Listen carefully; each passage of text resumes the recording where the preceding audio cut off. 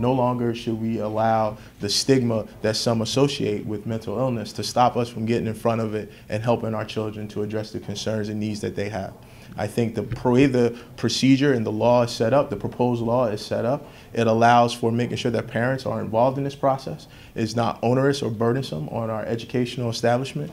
And at the end of the day, it'll do a great deal of good measure to help us save lives and move forward to help the children we all are here to protect.